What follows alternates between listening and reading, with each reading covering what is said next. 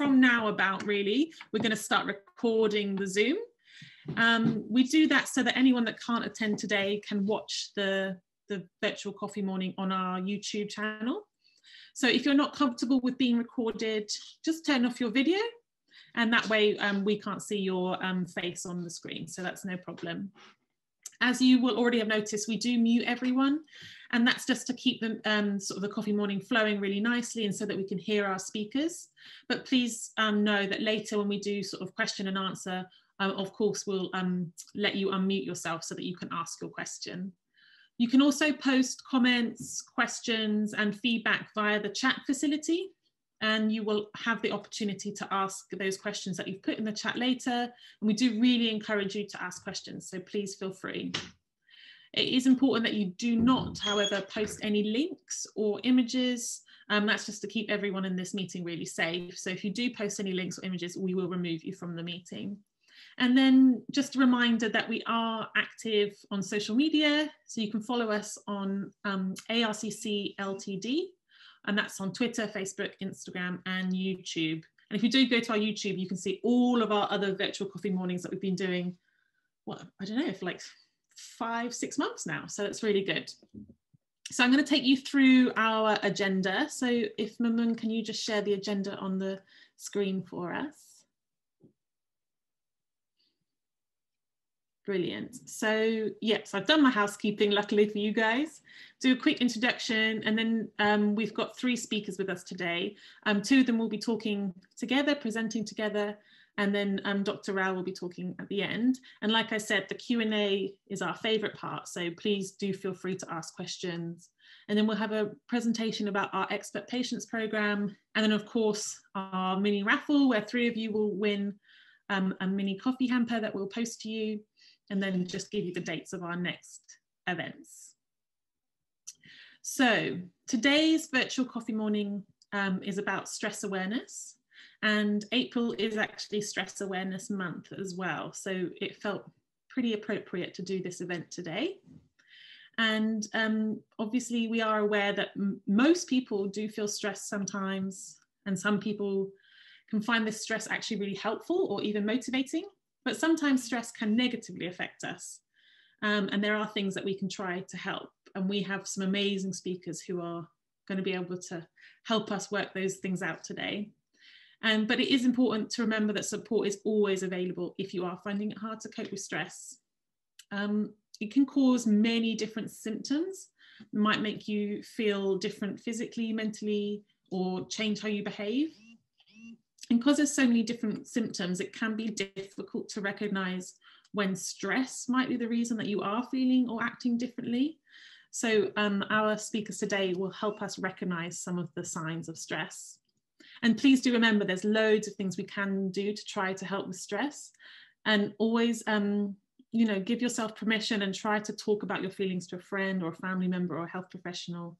Put time aside for yourself. You know, use techniques like time management techniques to help you take control. You can of course use calming breathing exercises, use planning ahead, and use peer support. But I'm not going to be talking too much more about that because I would like to start today with basically Claire and Matthew. So they're going to be talking to us together today, which is brilliant. So Claire is a peer recovery trainer with SLAM.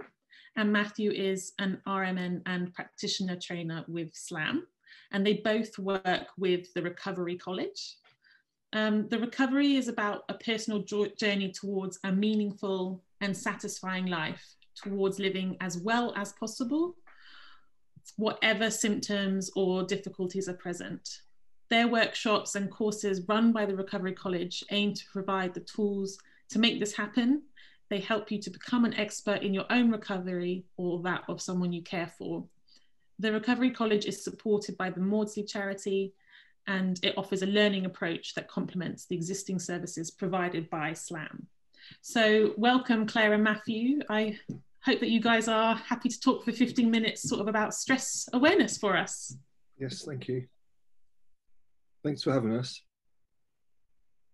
And we can share the slides now, Claire, if you're ready. Yep. We've got some slides to share.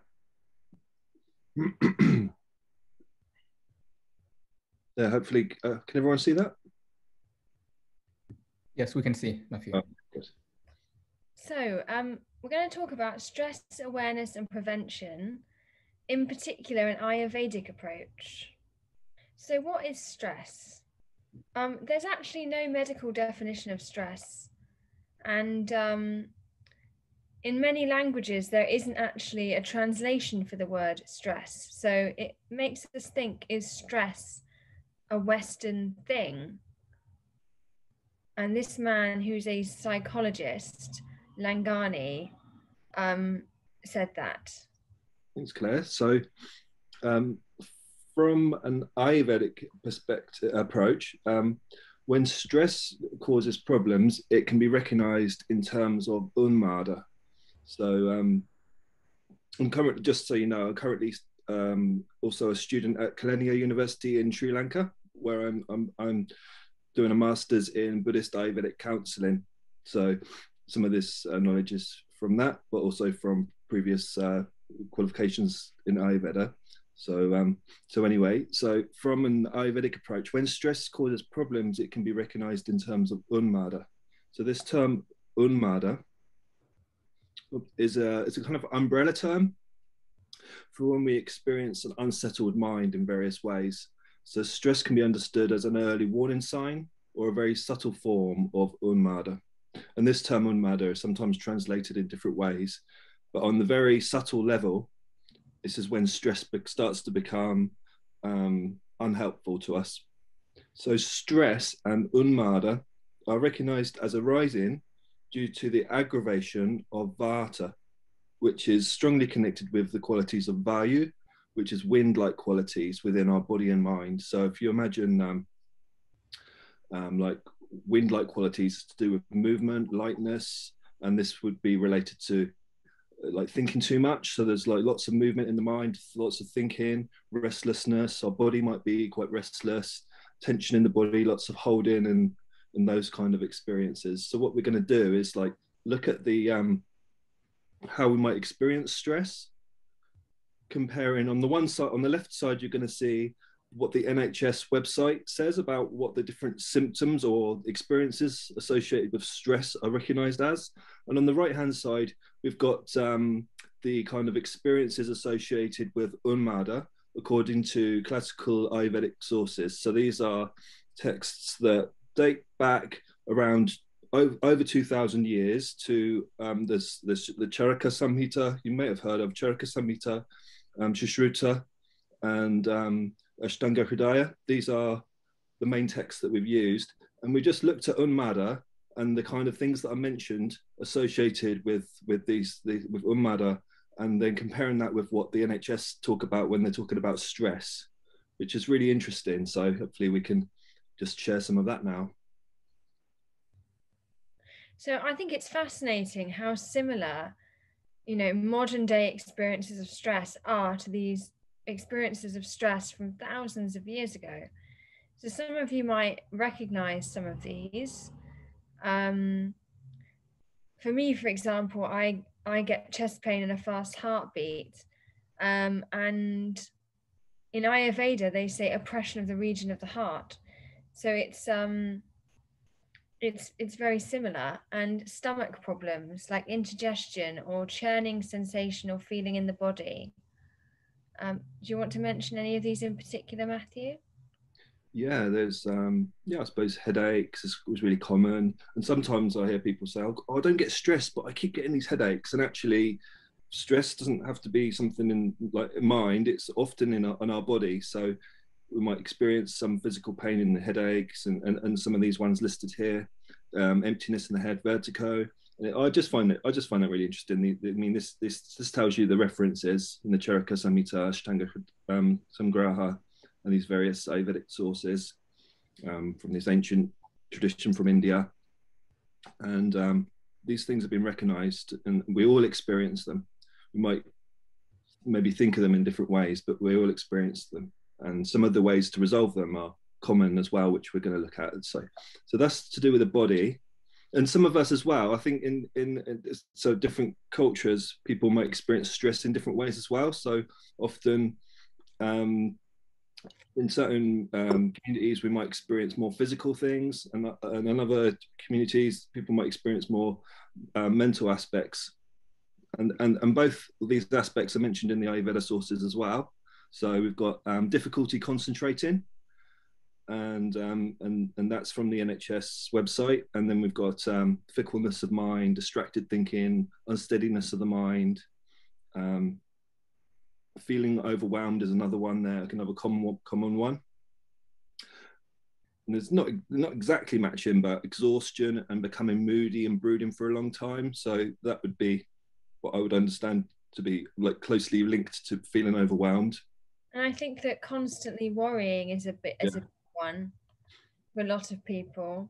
And again, it's so similar: disproportionate worry, loss of peace of mind, always anxious and upset. You wouldn't know that these experiences weren't written in the modern day. Yeah. Which is really interesting. Okay. It's tricky to change the slide, to be honest. If I do that, that's it. You go ahead, Clara, share some of these. Okay, so behavioral changes, maybe drinking or smoking more, avoiding certain places or people, eating too little or too much. So in Ayurveda, that would be voracious eating, loss of desire or an aversion to food, emaciation, disgust. Sleep is often affected when we're stressed, either too much sleep or not being able to sleep at all. And again, in the Ayurvedic text, we've got excessive sleep, habitually sleeping by day, etc. And irritability, I think, is quite common as well. I think some of these are what we associate with stress more than physical symptoms. I don't think everyone always considers the physical symptoms in the same way as they do the behavioral. Maybe because it might be unclear that those physical symptoms are associated with stress. So you've got, what do we say, the physical changes, the physical experiences, the mental experiences, and these behavioral changes that we can experience with stress. And it's about, like, we're talking about stress when it becomes unhelpful. But I think earlier on we mentioned about how sometimes when we think of stress, it's understood as a quite a useful thing at times. This is how it tends to be presented, as something that gives us that extra motivation. So, for example, if we've got a deadline and we need to meet it, we've got that additional kind of it's like an energy in a way. We've got that, but this is where it becomes unhelpful. So this is when we're talking about Unmada, we're talking about these unhelpful aspects. So what causes stress? So we're all unique. I think that causes of stress can be different for everybody. Can be related to background and culture.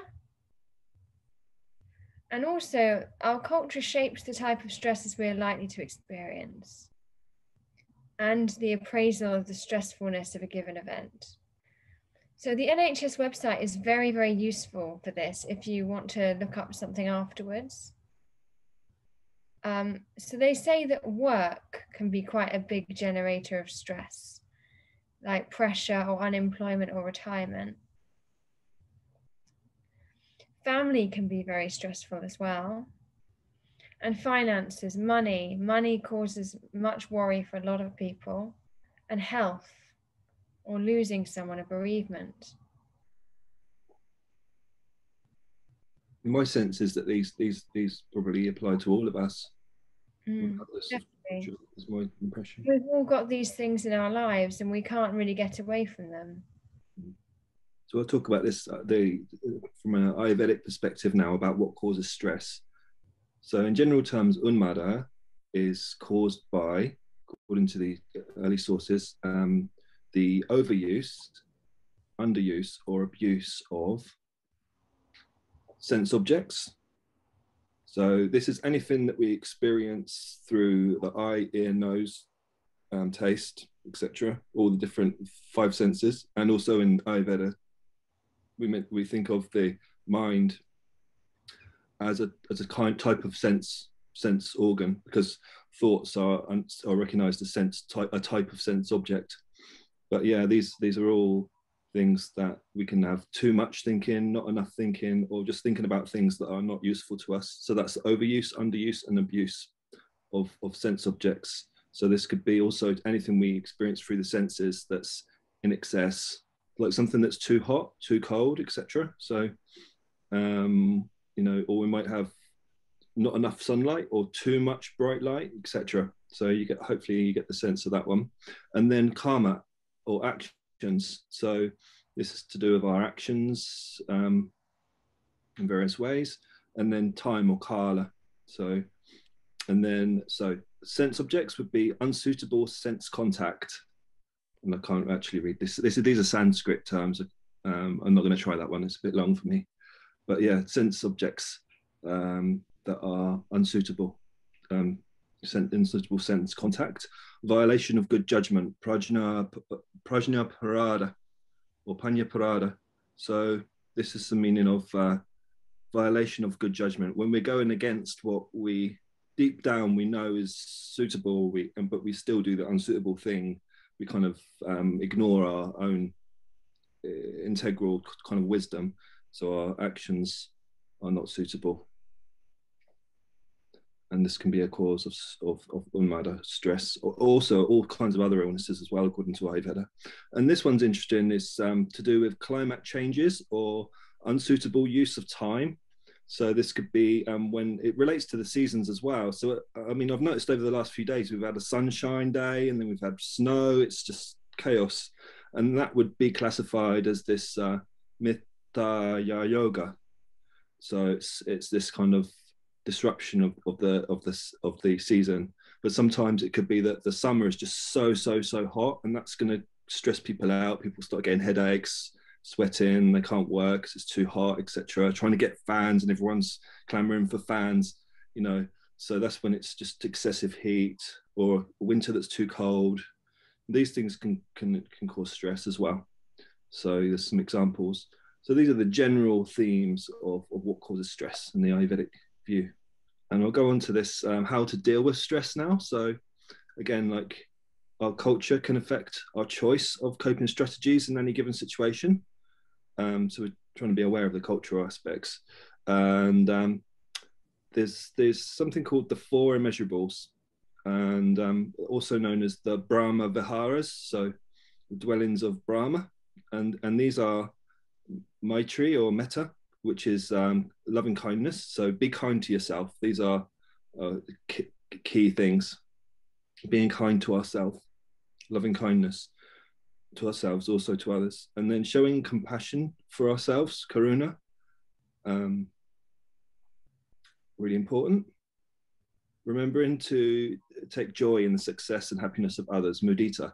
So also this is, mudita is translated as empathic joy. So when someone has a success, we can feel happy for them. So this is a good thing. It lifts our mood, makes us happy. And the fourth one is just finding and returning to our place of inner balance, upeksha. So the Pali is upeksha is the Sanskrit term, and sometimes this word is translated as equanimity. So these are like, I mean, these take time to develop, and it's always recommended we start with loving kindness as the foundation for all the others. So we need metta, or maitri, as the foundation for all these other aspects. So if not nowhere else, hopefully one thing to remember is loving kindness, how to be kind to ourselves, and to practice that. I think I can hand over to you now, yeah, Claire? Okay, so thinking about how we deal with stress, perhaps setting achievable targets, trying not to take on too much,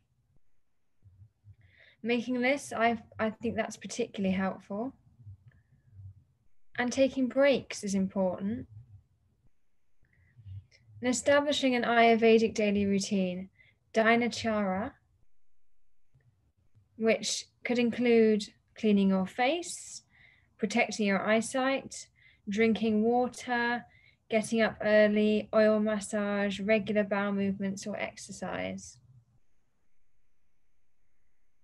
So all important components of a routine. Thanks, Claire. I don't think we've got a summary, but hopefully, and we're gonna have time for questions, I think. And I'm not sure how long we've taken. I'm not sure if you know, Claire, but yeah, we had 15 minutes, and I guess that was about 15 minutes. So thanks everyone for listening. Thanks, you. Claire. Yeah. Thank you, Matthew and Claire. That's brilliant. I really it was really interesting to see it sort of from that perspective, because I think mostly when I hear about stuff, it's from the Western perspective, you know, just stress or whatever. And actually, it was really sort of, it made things make a bit more sense, actually, which I really appreciated. So thank you.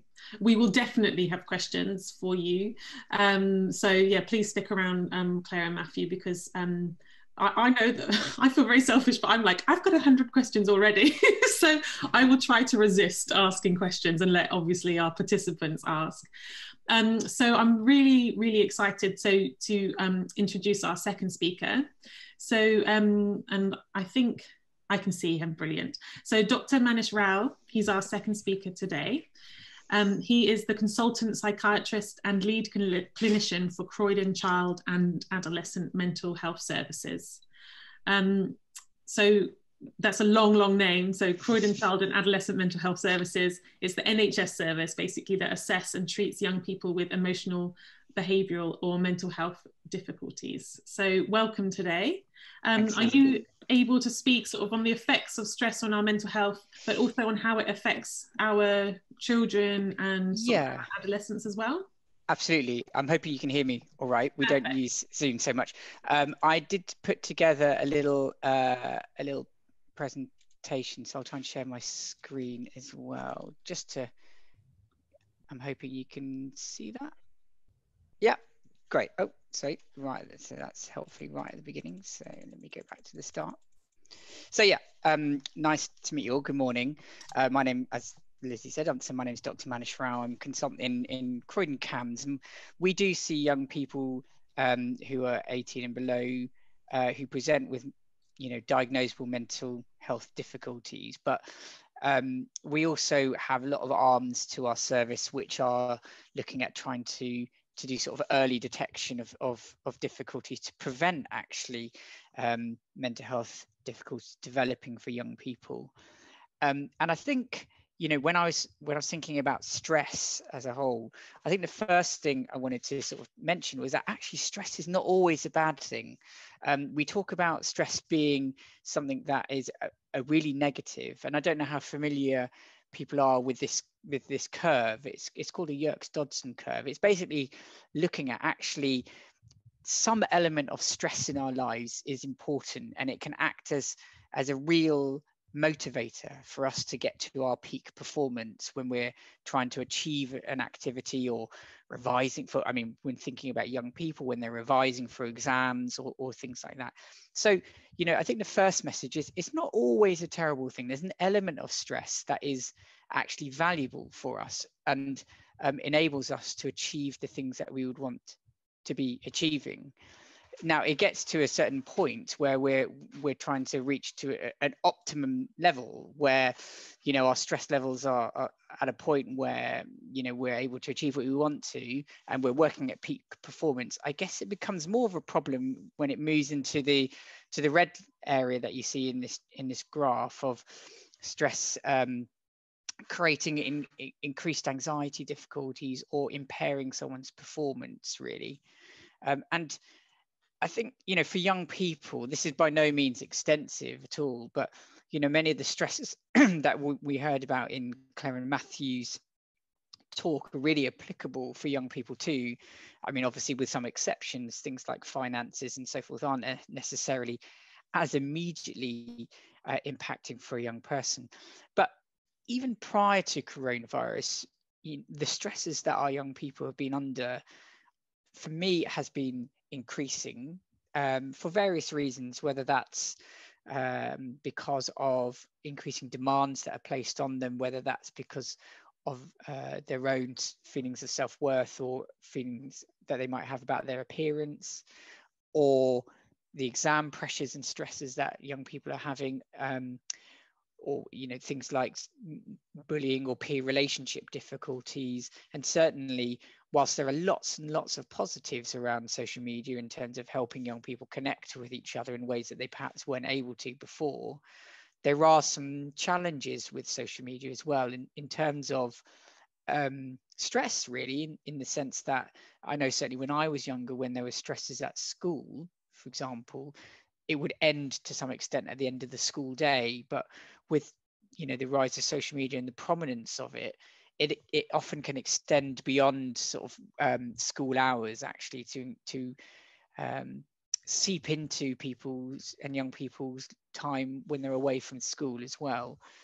But I think it is important to say that coronavirus itself has created an additional stressor for our young people, whether that's the implications of lockdown and young people not being in school and learning in the way that they're used to, or having their social interactions in the same way they would have done, or actually even whether it's just the stress of coronavirus itself. I think we need to appreciate that young people are really aware of what's happening around the world.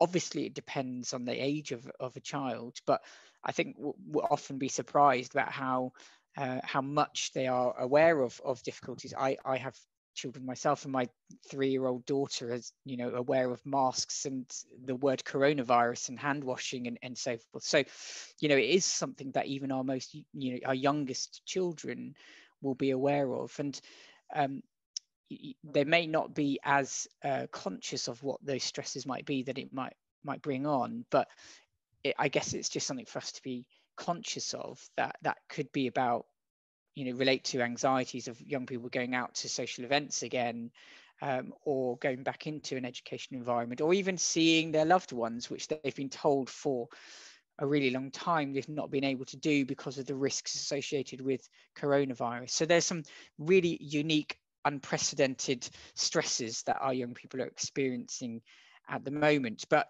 there is, I think the message is that there is hope and there is light at the end of the tunnel, whether that's in relation to rates just generally coming down, or the rise of the vaccination program as well. So that is something that is important to also share with our children and young people, that there is actually a positive on the horizon, that things will hopefully be changing soon. But I know we heard a little bit about how stress can present, and that, well, actually a lot about how it can present in very different ways from the NHS website and the Ayurvedic principles too. And I didn't want to do too much about this because it's so wide ranging. I mean, clearly how it can present would depend a lot on the age of a child. A younger child would present their stress levels in quite a different way to a child that's in their adolescence. And I guess there can be things like physical effects that we've already heard that can occur, even in younger children, where they're commenting about an upset stomach. There can be children who are sort of bedwetting again, who may not have been wetting the beds for quite some time. But there are, as young people get a bit older, they are much more able to express themselves, whether they're aware of the feeling stresses and that matter altogether, but they could be sort of increased anxiety difficulties that they might be expressing, or increased sort of low mood difficulties, or sadness or tearfulness, and also behaviors of children, which sometimes is often the focus for everyone, really. If we have a child who's going into school and they're getting into behavioral difficulties or altercations with their peers, or they're getting into trouble of fights that they wouldn't have been at all before, it's not unusual for everyone in the network involved with a young person to be focusing a lot of their time and attention on those behaviors, of, well, how can we stop those behaviors? How can we stop them sort of misbehaving in class and not paying attention, or getting into fights with kids, or talking back to teachers, or even outside of the school setting, not listening to parents or loved ones and family members. And sometimes it's important to try and take a step back and think about, well, actually maybe this is this is a byproduct of stress that they might be experiencing because of you know, a variety of difficulties that we've touched upon. But why does it matter? Why does stress matter? And I think the reason it matters for us working with young people is related to what's on the screen in terms of the rise of mental health difficulties. Now, I wouldn't say that's purely related to stress alone, but certainly increased levels of stress for young people will have an increased likelihood of them having the potential to develop further difficulties with their mental health, which we already know is an increasing problem.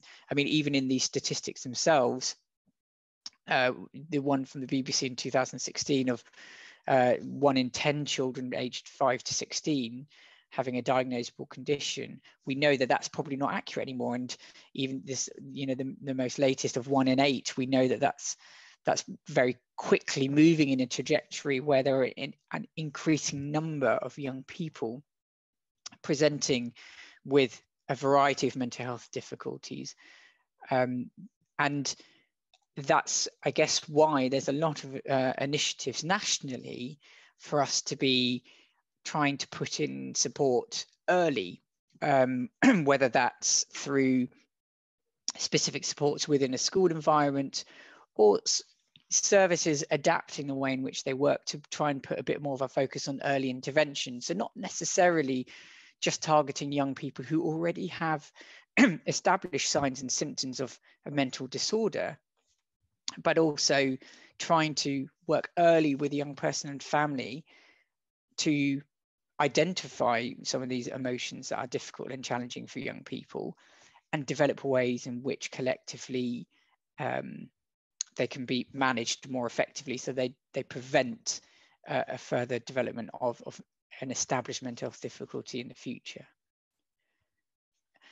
And just very quickly, how to help. A lot of it overlaps a lot with how you would look after yourself, but I think that's an important starting point, actually, that for caregivers, be them parents or grandparents or whoever it might be, it's really important, actually, if you want to be helping other people, that you also make sure you focus on helping yourself. So you know, dealing with any stresses that you might have in the first place is going to be vitally important. The more you feel able to manage your own stress, the more you're able to kind of also support and manage the stress of other young people. Some really basic things are still really vitally important. Rest is really important for young people, making sure they have a good amount of sleep.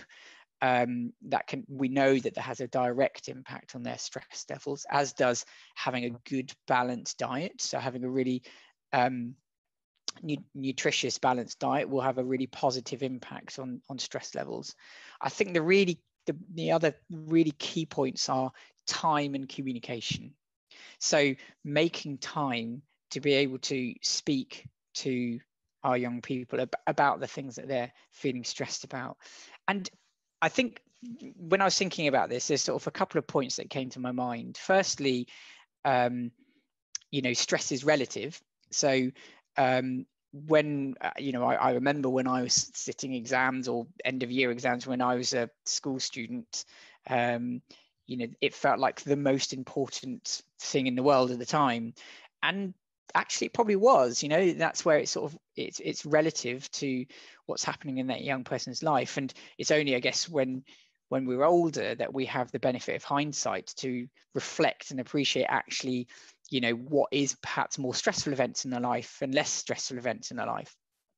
So I think that's the first thing to say, that it's relative for, you know, for all young people. An 18-year-old, a 17, 18-year-old will be doing their A-level exams and will be thinking back to their GCSEs even and say, well, that wasn't the most stressful thing in my life. This is now the most stressful thing in my life. So, you know, so that's the first thing. And I think when we talk about time and communication, I think it's really important to hold a curious stance. And what I mean by that is that often when we try and communicate with young people, and not even just young people, but communicate generally, we often come at it with preconceived ideas ourselves about what would constitute, you know, a stressful situation, what would not. And whilst we might have our own views, which are based on our own personal life experiences, holding a curious position is really important when trying to communicate with young people in general. The young people that I see who have really positive outcomes, the commonality is often a sense of feeling understood. And that comes from having a curious stance. Therapeutically, obviously, that is part of the work that happens when someone is having sort of individual therapy, so to speak, that the therapist would have a very curious stance of, I want to try and understand things with you. But that extends out actually beyond just what happens from a professional setting, and something that we encourage our young people and families to do, actually, when they do, even when they do some family therapy based work, to hold a curious position, to try their best to see whether they can understand a young person, and actually hear from them directly about any concerns that they might be having, or things that they feel might be causing them to feel stressed. And the key to that is putting aside a good amount of time to be able to do that. And I thought I'd just put a very last sort of slide just about some contacts and advice lines. There's a lot of phone numbers that people can call for additional support, whether that's for some more urgent support, like we have a CAMHS crisis line, which is open to the public. You don't have to be someone who's known to mental health services to call that crisis line. Clearly, it's a crisis line, so it is designed for those really crisis situations. But there are other things that people can access if they feel, you know, to try and help young people manage stress. You know, we've heard about Ayurvedic principles already today, but you know, very similar to that, using mindfulness is something that is really evidence-based to help in a lot of different ways, and support a variety of different mental health difficulties, actually. So that would expand beyond not just only diagnosable mental health conditions, but helping with things like stress. And Headspace is a good starting point for people. I think now, actually, for those who have Netflix subscriptions, there is also some Headspace episodes on Netflix that people can access as well. So, because I know the Headspace app has a certain number of free sessions that people can access, and it's very user friendly for young people to be using too. But if, you know, I know young people use a lot of Netflix as well, there is actually some dedicated talks on Netflix for Headspace as well, if people wanted to access it through those means. So that's me, just a quick whistle stop tour about things. Oh no, thank you so much, Dr. Rao. It's brilliant. Really, really useful. I do think it actually did make me think how early on the stress can start for us, actually. So no, I really appreciate that. Thank you. So we have already got some questions in the chat, but just to let everyone know that obviously, please feel free to, you can either put up your hand sort of literally, physically, if I can see you on the screen, but you can obviously put up your hand through the little reaction Zoom button as well, where it just says raise hand. And then you can, of course, write your questions into the chat function as well. So I know that Yen, I can see that you've put a question in the chat. Are you all right to verbalise it as well? Yeah, I'm muted.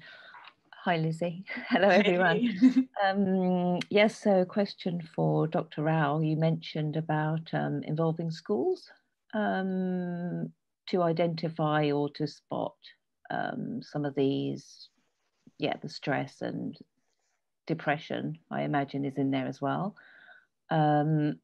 But I've come across many situations where they're actually not aware and able to help. Could you expand on how either CAMHS is involved in contacting schools, or how they can be educated further? And then I also added in social services as well, because they're frequently in touch with families through the generations as well, that it all links up. That has an effect on, you know, physical, mental health, and going forward. Yeah, no, very happy to expand on that, and it's a great question.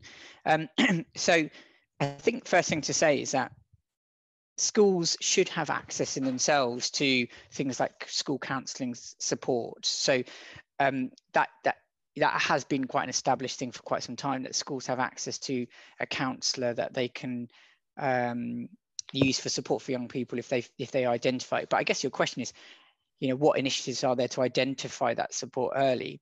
So the government a few years ago came up with a national initiative in relation to schools and children's mental health to move towards, well, how can we recognise some of these difficulties earlier, really, whilst also acknowledging that school teachers are already under a huge amount of pressure to essentially hold lots of different roles in mind.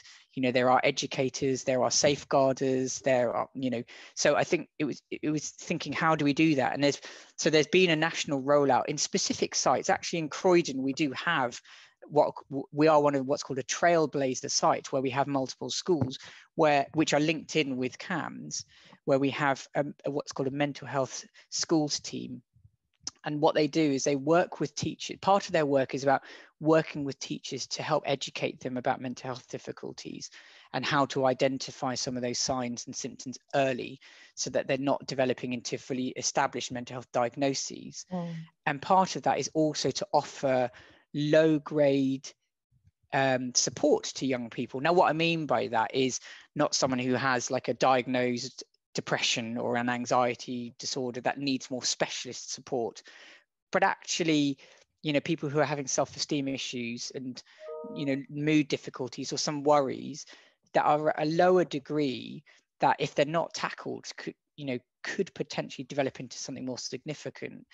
So there are teams that have been developed, and Croydon is not the only site. As I said, it's a national initiative actually to try and help support schools to understand mental health difficulties more, identify them earlier, and also try and support young people within the school environment. And the way that they're supposed to work and the way that they are working is that they're linked in with the local child and adolescent mental health service, so that if this clinician is working with a young person, thinks, I think this needs to actually go to a more specialist team for input, it's supposed to feed into the CAMHS service, so it kind of helps with that transition, so that there's not a need for another referral and further waits and so forth.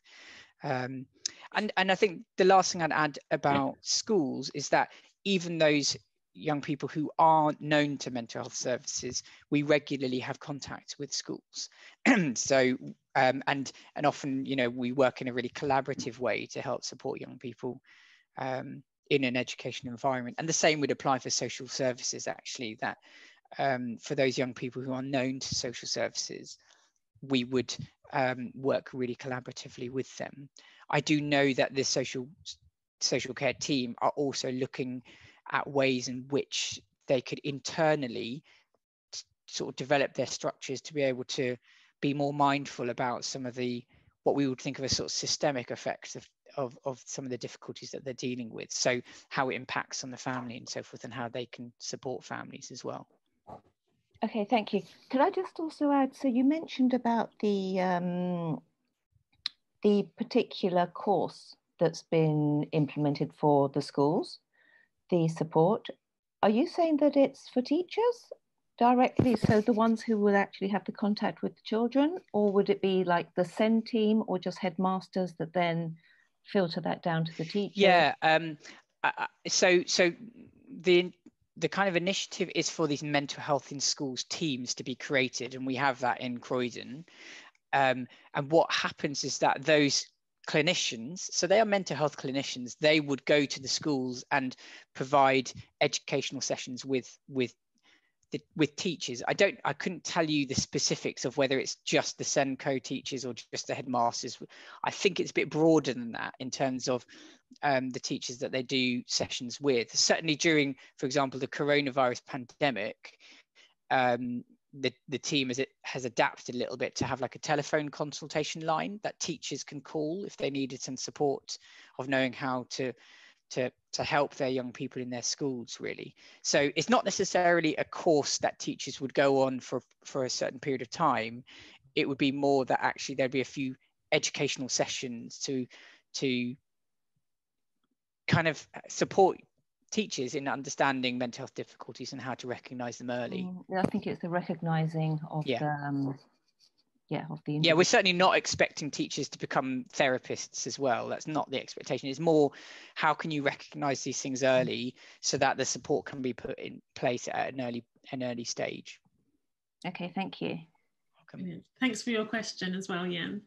Kat, I saw that you've put a question in the chat. Are you able to ask your question? Yes, I'd love to. And this is so interesting. I could talk to you all day. I've got a question. I've got a few. Well, I've got a million. But the first one is, what's the difference between anxiety and stress? If you've got a child or an adult, how would you differentiate between the two? I don't know if Claire and Matthew, you wanted to, I don't know whether you had views on that from your perspective, first of all. No, go ahead. I mean, I guess from a mental health perspective, you know, I think stress would maybe be considered the precursor to anxiety in some respects, in that there are situations that you can feel stressed about, but it doesn't necessarily lead to anxiety difficulties. And you know, if we break down what anxiety is, it's related to worries, and you know, when I see young people with anxiety, we kind of break it down as, what are the thoughts related to worries? So what are the things that you're worrying about? So your sort of thought processes, and often what physical symptoms might be associated with it. So people who have anxiety difficulties can often get, you know, their heart racing, they can feel they're breathing quickly, or they can be shaky, which wouldn't necessarily be occurring when you're having stress, if you see what I mean. So yeah. I would say, for me, and Claire and Matthew disagree, please sort of say otherwise if you feel differently, but I wonder whether I would think of stress as a bit of a precursor to anxiety. You know, that you can have lower levels of stress that don't necessarily build up to an extent where you can become anxious about something. But often when you're anxious, when anxiety occurs, there is stress associated with it, whereas it might not be the other way around, if that makes sense. Yeah, no, that's really useful. Thank you. Lizzie, can I ask one more question? Have I got time? Yes. The other thing I'm desperately curious about is, I'm quite extrovert and outgoing, and my daughter's slightly more introvert, and I'm never sure whether that's a confidence and a stress issue or if it's personality. And I've spoken to a lot of school mums, and they've got the same concerns. They're not sure whether their children have stress and anxiety or whether it's just their makeup. Is there an easy way to tell? Yeah, I guess the first thing I'd ask is, how old is your daughter, if you don't mind sharing? 9. Okay. Well, yeah. So I mean, with respect to personality, we know that sort of personality actually takes quite some time to develop. So, you know, people's personalities aren't really established until they're in their late teens, early 20s, actually. Now, that doesn't mean that, you know, elements of personalities don't start developing earlier, of course, you know, and I'm not saying you can mold someone's personality when they're 8, 9, 10 to the way that you want it to be. Obviously, they start developing their own sort of persona and their own sort of likes and dislikes and so forth. But, you know, I think personality is something that develops over a prolonged period of time, is what I would say. So it's a really interesting question. There's not a really clear way of sort of determining whether or not it's someone's personality or stresses they might be having. I think I would say it goes back to communication, really. So if our young people are stressed about something, I think it's about talking about it, and talking about it in, as I said, that taking that curious stance of really wanting to understand what might be going on for them will help uncover things a little bit in some ways. Because I guess, you know, if someone is, you know, being a bit shyer and a bit more introverted, it could be because there are underlying things, and I think sometimes we run in danger of over pathologizing things. And what I mean by that is sort of like, we kind of think, oh, okay, well, someone's not the way that we expect them to be, so therefore there must be something that's wrong. and so I think it's a really important question that you've asked. It could just be her personality as she develops, and the unfortunate truth behind some of these things is time is sometimes the thing that will uncover those things really for you. But I think in the first instance, if you're curious, and if you communicate in a curious way, I think that might uncover things for you and help make you make some sort of distinction as to whether or not it's, well, she's just an introverted personality, or is there something else that might be going on for them. Brilliant, thank you. My last tiny question, sorry. Tiny. Do you have any books to recommend to read to support on this? Oh gosh, about I don't have anything that suddenly springs to my mind about stress for young people, but there's a market there. there is, and I'm sure it's already flooded with literature. It's just there's something that doesn't, because I guess for me, working in a mental health service, I guess a lot more of our attention is on sort of diagnosed mental health difficulties rather than the literature that might be there for very much earlier on in that process of stress and stress management. So there's not any books that immediately come to my mind, I'm afraid. Sorry. Okay. No worries. Thank you so much. Thanks, Kurt. So I'm passing over to Jay, who's very patiently been waiting with a question for a while. So please go ahead, Jay. Thank you, Lizzie. Can everybody hear me? Yes. Yep. Good.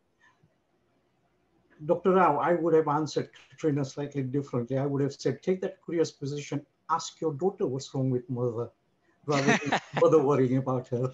Yeah. I think that's part of communication. I totally agree with you. I think you need to have an honest conversation of asking, rather than personally be worried, ask somebody else, what are you worried about me? I might bridge the gap a little bit. But anyway, thank you very much for your presentations. I'd like to thank Claire and Matthew as well. It is frightening to see the numbers, as you suggested, 1 in 8. And at an early age, what I'm worried about from where I sit in ARCC is the growing problem as they get older and become more riskier. And then the cost, obviously, to the NHS and in terms of provision of the services. So my question is related to what you said earlier about the link between the schools and camps. Do you feel probably it's the right approach now to get the same type of link to a family type of group where parents can be involved? And what's important in that scenario is because of the differences in the culture, in your background, the family groups, and so on. And I feel sometimes it is very important because there are certain communities where they have a peer type of structure. The children might be very hesitant about talking to their parents, if you like.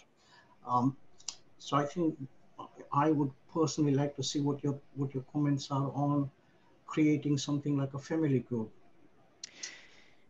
Yeah, I think it's a really valid point. I think the reason that schools were sort of targeted was because of the ease of getting a breadth of message. And, even historically, there have been other initiatives to look at how to target younger children about learning emotional language and about talking about emotional well-being, and sort of trying to put it at the forefront of people's minds in the same ways that we've been starting to do at physical health. That actually having a language for our emotional well-being is really vitally important. And I think that's why schools have been targeted in the first instance, because it is about educating as well and increasing that understanding and knowledge for young people. I think your point about families is a really interesting one. I think a lot of the service, I mean, certainly us in CAMHS, we do a lot of work with the families, unquestionably.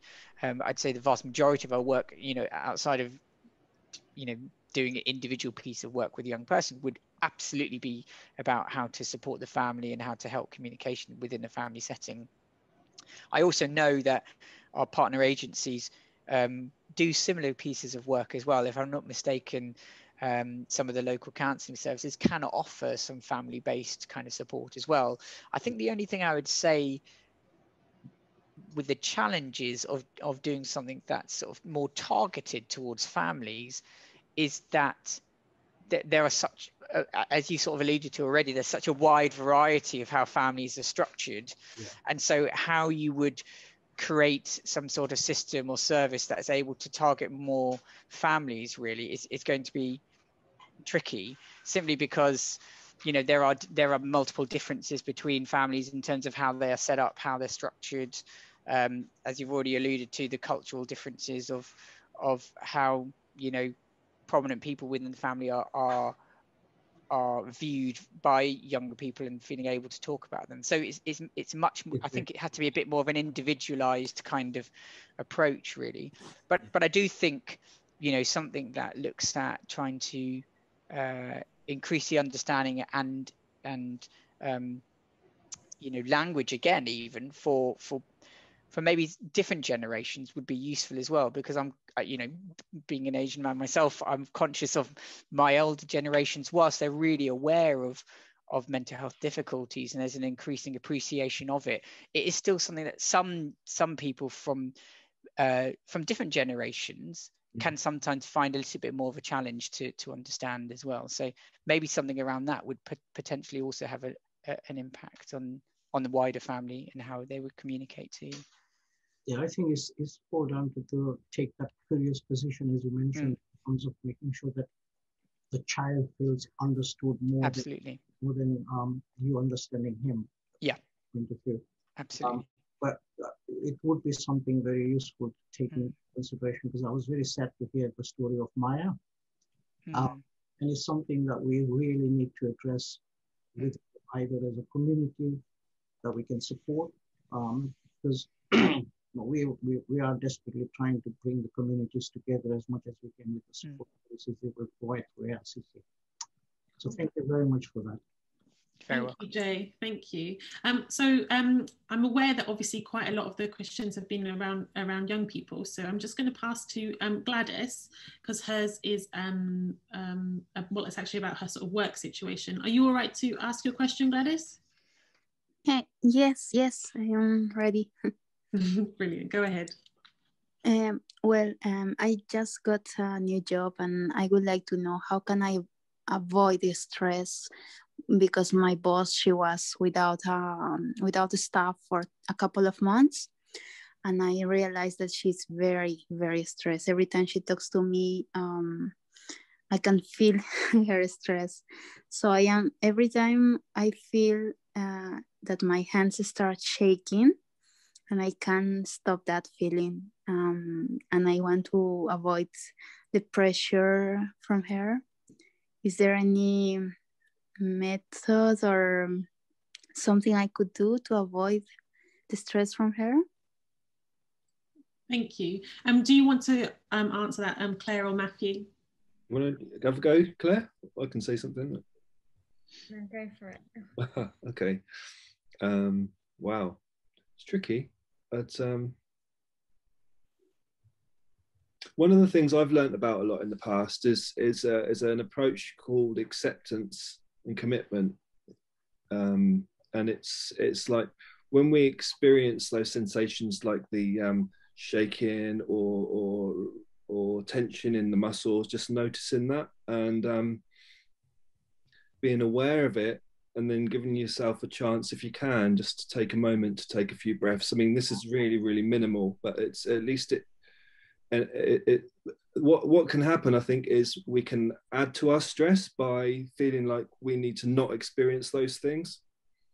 There's a practical aspect, which is maybe to do with communication with the manager and those kind of things, and on the practical level. But in terms of our own experience of the shaking and those direct physical experiences, we can have a kind of attitude of, it's like a mindful attitude of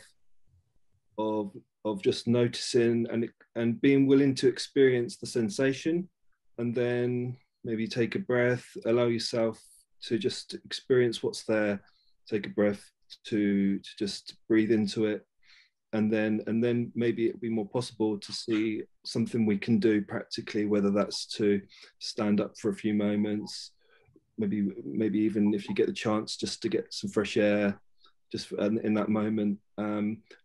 There's a tendency to try to fight with those experiences, to not experience them, and that can actually put us in more of a fighting mode, which is going to then increase stress further potentially. So there's this kind of approach of willingness to experience those sensations, and on the other hand, there's the commitment to remembering why we're in the workplace, what our values are, why we're there in the first place, whatever those reasons are, and then there's the practical issues which is impossible to really understand from just that brief question. But yeah, hopefully that's useful in some respect. It's just the battle itself can sometimes add to that. So yeah, but it's a kind of mindfulness-based approach, so that might be something to consider. Hopefully that's useful. Thank you. Yeah, definitely. Is Claire or Dr. Rao, is there anything you want to add? You might have some little tips or tricks on how to not let someone else's stress come onto you, really. I think it's important to treat yourself with loving kindness and be good to yourself and not be too harsh. Okay. Yeah, I would agree. I don't think I can. I think it's a really tricky situation, isn't it? And I think I think Matthew alluded to it in terms of communicating with them has a potential for useful, but obviously we don't know your individual circumstances. So I agree, it's about controlling to some extent, about controlling the things that you can control or you have more control over. So I would very much agree with what was being said. All right. Thank you so much, everyone. Thanks, Gladys. We are coming up to 1:15, and so I'm going to let Dudley take the honour of the last question of the day, and then we'll go on to our expert patients programme. So Dudley, no pressure, but it better be a good question. Oh, don't worry, it's great. Listen, thank you very much for being allowed to speak. I missed some of the session, but one thing I wanted to raise, I've been involved with a program presently with SLAM for mental health and well-being in social care and healthcare in the sector. And what we found is that, and one of the things I've looked at is the stigma and the notion of the word mental health and how it's affected being used, especially with people, the diverse community. And it's been quite a struggle to get around that. What we found was really trying to get around the challenges of understanding that things such as stress, anxiety, depression, all play part and parcel of that. And I think one of the sectors which have been challenged most heavily during this period is those in social care and being on the front line and really looking how they've sort of coped and dealt with it. The question is, and what we found is, what works for one doesn't always work for another. And a lot of people looking for answers. One of the things that I want to sort of really sort of explain is that, it's a ticking time bomb with mental health and sort of well-being over the next 6 months, and all the resilience that have been asked from those on the front line is really may just burst and pop. And really finding things in place and how for them to find a place to go to, where to be signposted. And it's really looking at of where to go and how to move forward from here. And I think that's one of the things I'm looking at, or what we've looked at. And we created a program and a portal specifically around that as well, which I think is really great. So I would want to see what your sort of take would be on. And so this is for those in the workforce, but we also deal with those, the elderly, and as well, the people that we care for as well. I hope that question is good enough anyway. Thank you, Dudley. Dr. Rao, do you want to start? Yeah, so just to clarify, Dudley, it's sort of, you're looking at support for people within the workforce. Is that what you're sort of saying? Indeed. Yeah, I think you're absolutely right. I think you're absolutely right. I think, we've already been seeing signs of people on the front line really struggling with their mental health difficulties as a result of the pandemic. And it's something that mental health services as a whole are bracing themselves for. You know, when the coronavirus started, you know, we kind of had this mantra that our wave is later. You know, our wave happens after all of the dust has settled with the actual illness itself. So, and you know, unquestionably, with how things have been over the last 12 months, there'll be certain people on the front line who will be at the forefront of needing some support with their mental health needs. And, you know, I would say probably not always the best at coming forth about needing support as well. So I think it's a great initiative to try and make it more accessible. I think when whatever profession you might be in, whether it's in healthcare or social care or the police or whatever, there's so many people who've been in the front line in various different ways, that I think trying to make these things as accessible as possible is vitally important. And I completely agree with your point about stigma and language, actually. And I think, you know, there's been a drive towards talking about mental well-being and emotional well-being, so that there's not this stigma that has been attached to mental health as a terminology. Because obviously what we aim to be doing is, as you're sort of describing, trying to support people early so that they're thinking, how can I make sure I'm looking after my mental well-being, so that, you know, things don't worsen over time. So I think, yeah, I think it's a great idea, a really good initiative, and something that will be really welcomed by people that I know who have been working on the front line. Thank you. Do you have anything to add, sort of Matthew or Claire, and sort of, you know, around Dudley's question?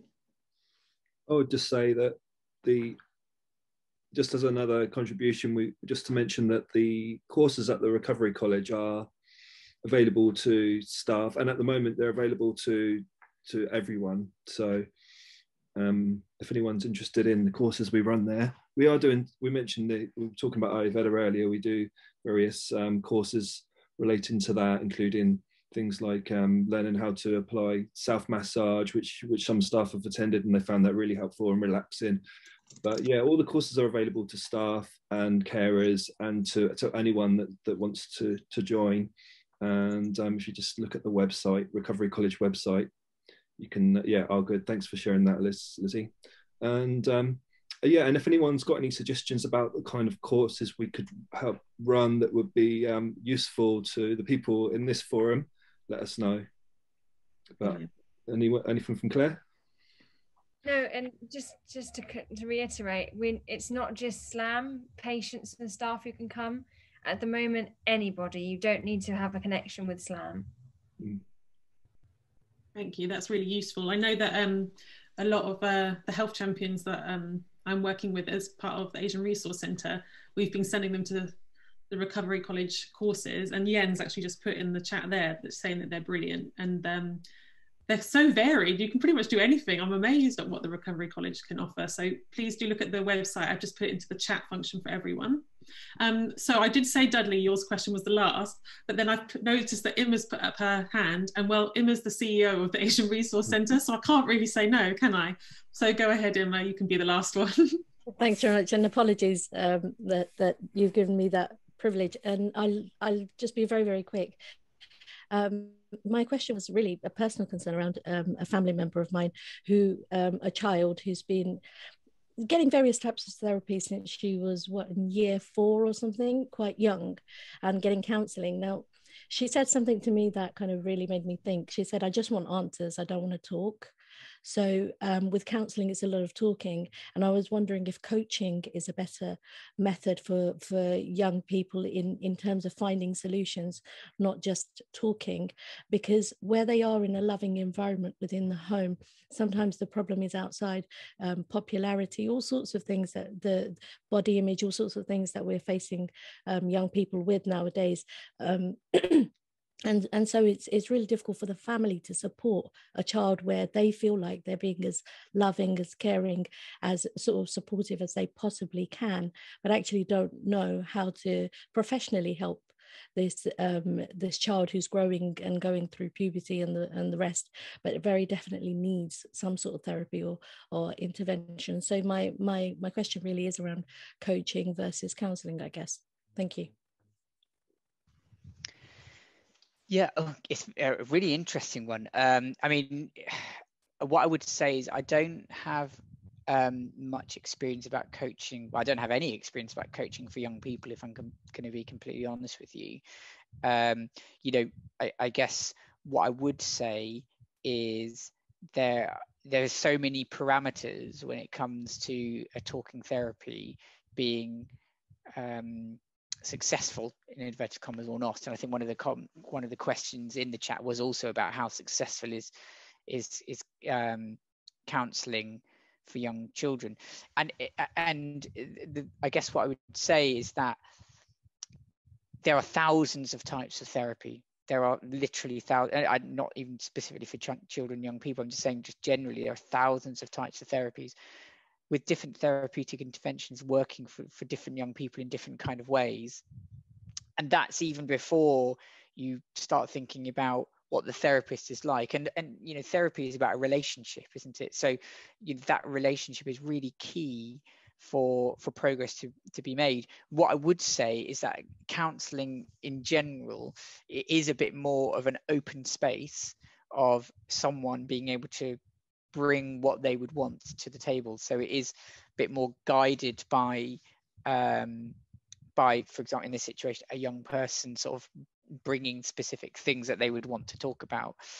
So it's not necessarily one where, you know, there are immediate answers that would come about, but I guess the idea of it would be to help guide someone to be able to develop those answers themselves. Does that make sense?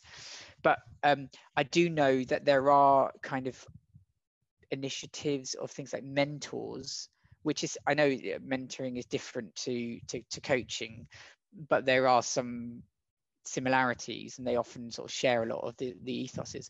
So there is more of that kind of approach for young people than the coaching side of things. So it may be that something within that sphere, like a mentoring kind of program or initiative, might be more suitable than a coaching one, because I'm not aware of specific coaching. I mean, yeah, there might be some things, but it's because of working in the NHS in a mental health service, it's not something that I'm that au fait with about coaching for young people specifically. Oh, thank you very much. So we got a lot of brilliant information there, and I really appreciate the fact that everyone asked some really difficult questions. Actually, I don't feel like you made it that easy for Dr. Rao and Claire and Matthew, so well done everyone. We are nearing the end of our session today, so we're just going to do a very quick expert patients program. We've put that in today because it is available for people who are experiencing mental health issues as well as other long-term health conditions. And then please hang around, because at the end, as with all of our virtual coffee mornings, we pull the 3 names from a hat, or in this case, a virtual sort of wheel of fortune. And then the people that are chosen, you will get a mini coffee hamper sent to you as if you were at a real coffee morning. So I will be as quick as possible with doing the expert patient program presentation. And then of course, you will have the much more fun part of possibly winning the coffee hamper. So this is something that's new to Croydon, and it's run by the Asian Resource Centre and with the Croydon BME Forum. So we run it as joint partnership with the South West London CCG being our commissioning partners.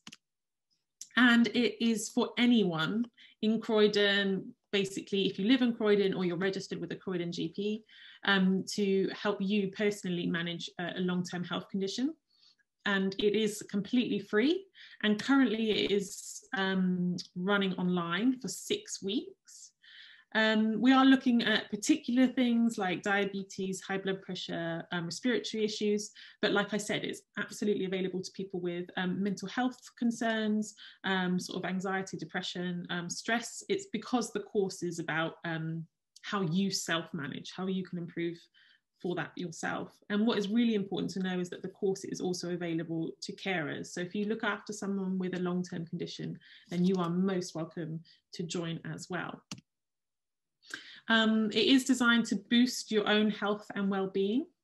We do a lot of things around sort of action planning, solutions for like, you know, problem solving, a lot of give you skills to build up your confidence, not only for yourself, but also how you interact with others and how you interact with health professionals as well.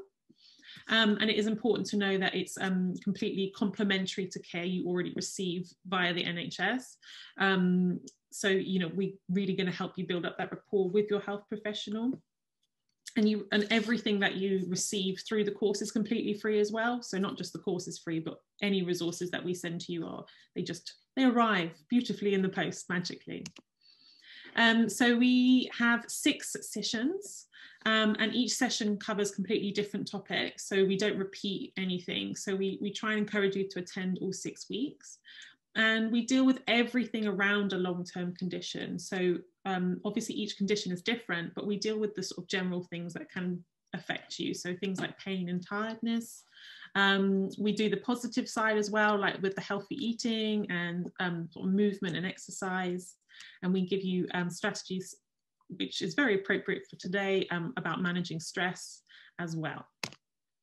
The course itself, although it's new to Croydon currently, it's been around for 30 years. And I always feel really lucky to be able to say that currently worldwide, it's the most researched course that exists. So there's a lot of sort of care and consideration and research into the course itself. And hopefully, you know, you go away with a lot of new skills and confidence. So the things that I always get asked, do I have to pay? No, it's absolutely free. Do you need to be referred? No, you can be, of course, if you had a link worker or a doctor that wants to refer you, that's no problem, but you can just self-refer. You literally just send in the form. And the course is for 2.5 hours each week for 6 weeks. And that's on Zoom at the moment. And obviously 2.5 hours is a long time. So please be reassured that there's plenty of breaks included as well. The course, each course, no matter what you go on, will always be co-tutored by 2 people. And those tutors will have a personal experience of living with a long-term condition. So they will be able to relate with you about your experience. The courses are currently running. Our first courses 1 and 2 are currently going ahead full steam. And then these are our next 2 courses that if you're interested, when you could join. So it'll be either on Tuesdays for 6 weeks or on Wednesdays for 6 weeks. But like I said, it will run throughout the whole year. So if you can't make these ones, no stress, just drop me an email. And that's the contact details. So I'm Lizzie, I work for the Asian Resource Centre, and there's our number and email, but I'll also put it into the chat for you. And Melissa is my really lovely colleague who works at the Croydon BME Forum, and she's my co-coordinator. So I tried to do that as fast as I possibly could for you. So I hope it wasn't too laborious, because now we get the fun part. So I'm going to pass to Naeem, who is going to do pulling out the 3 names of winners, hopefully. Yes, it's ready to do that. So let's see who's the first winner.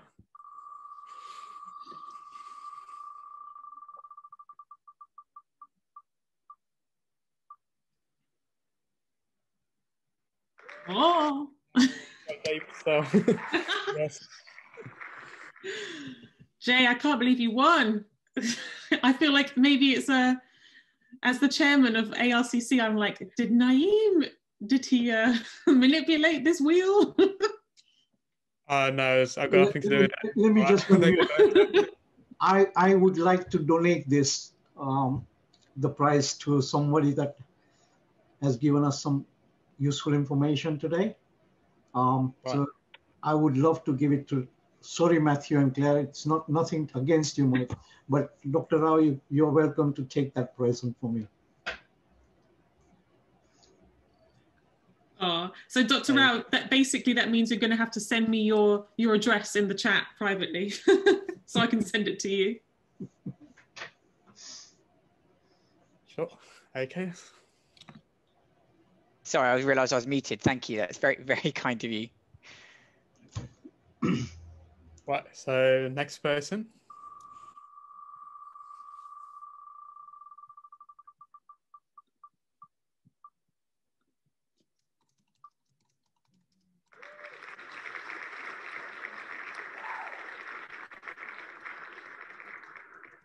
Marian, if you're in the still in the meeting, please email me or contact me, and I will take your address and I can post you the mini coffee hamper. Yes. Thank you. I'm just writing down her name. And phone number in the chat, so you can call me or just drop an email with your address, and I can post that for you. Right, next person.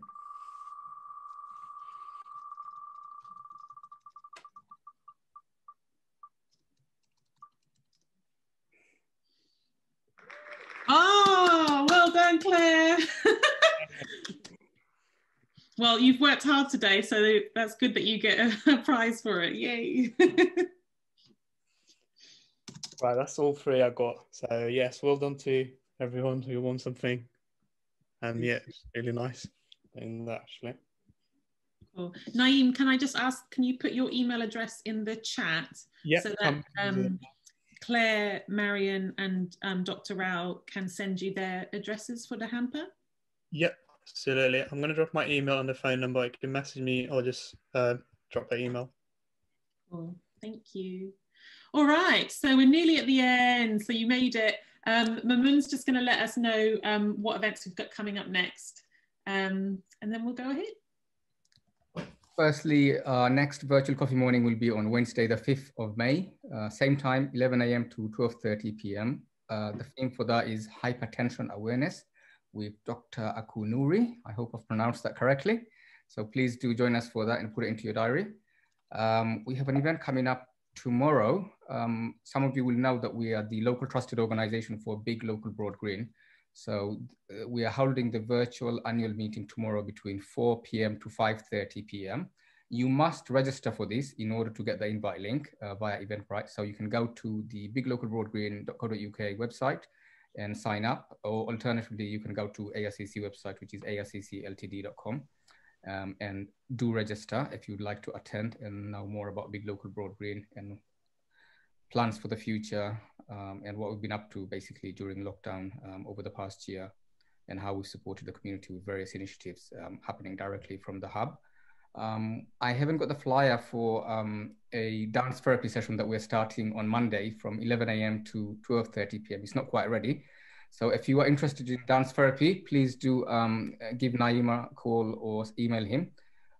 If you have signed up to a database, you will receive the flyer shortly. So that's something that we're starting very shortly as well.